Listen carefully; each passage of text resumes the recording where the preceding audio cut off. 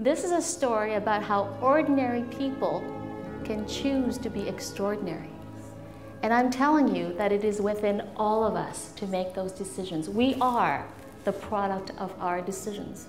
Francesca continues to invite the German commander over for dinner while I'm hiding in the attic. I can't wait to tell my Oma about this brave woman.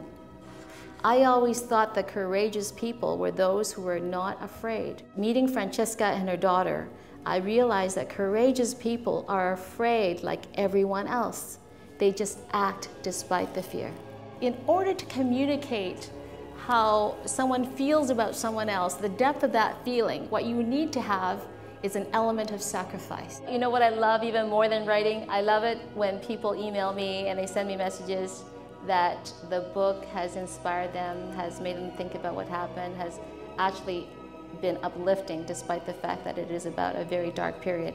And that is exactly what I had hoped to accomplish with it.